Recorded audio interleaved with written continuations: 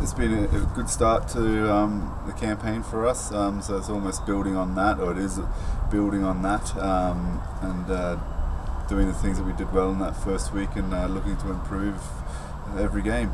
How's this week been in training? Yeah, it's been good. It's been good. Our wind does a hell of a lot for team morale. So it's been a really good, fun week. We've got a lot out of it. We've done a lot of work. Done a lot of research on Richmond.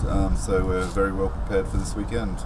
You mentioned Richmond. What kind of game are you expecting from the newly promoted team?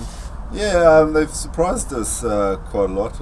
Looking at the game against Jersey, they were very good. They were very competitive. I know the scoreline doesn't really do them justice, but I think there was only 1 point in it for the whole of the first half. So they're a better team than a lot of people give them credit for.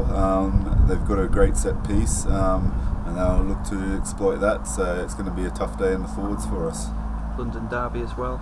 Yeah. So that's what it is. Like being able to play against teams that we might not necessarily have been able to play against before.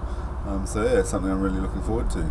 And Luke Narroway was obviously named the club captain at the start of the season. Yep. Yourself and Topsy vice captains. Yeah. Must be a proud moment though on Saturday to be leading London Irish out. Yeah, it is. It is. It'll be a great moment.